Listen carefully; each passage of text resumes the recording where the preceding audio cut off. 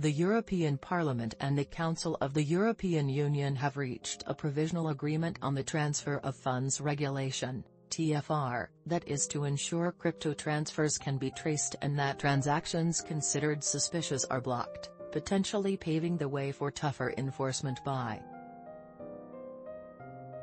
The bill extends Brussels' supervision over so-called unhosted wallets, or just regular wallets controlled by their owners, in what many industry representatives call a harmful measure that could hamper the sector's development in Europe. The European Parliament said in a statement that, the agreement extends the so-called travel rule, already existing in traditional finance, to cover transfers in crypto assets. This rule requires that information on the source of the asset and its beneficiary travels with the transaction and is stored on both sides of the transfer.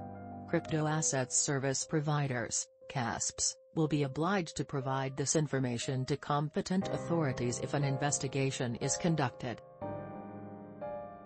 For the so-called unhosted wallets, the agreement foresees that, if a customer receives or sends more than €1, 1 US dollar, 044, from such a wallet, the relevant CASP will be required to verify whether the wallet is effectively owned or controlled by the involved customer. The rules do not apply.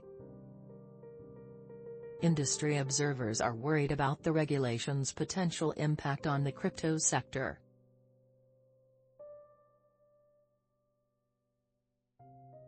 However, Patrick Hansen, head of strategy and business development at Unstoppable Finance, argues that, under the proposal, there won't be a mandatory verification for most transfers from / to wallets, and for this reason, this key demand, unhosted wallet verification, from the EU Parliament was. As part of the EU's complex legislative process, informal tripartite discussions, also known as trilogues, can end with provisional agreements on the draft legislation by European institutions. These agreements are informal, and they subsequently require to be formally approved by each of the three institutions, the Parliament, the Council, and the European Commission. The latest development comes shortly after the EU unveiled plans to create a dedicated anti-money laundering authority, AMLA,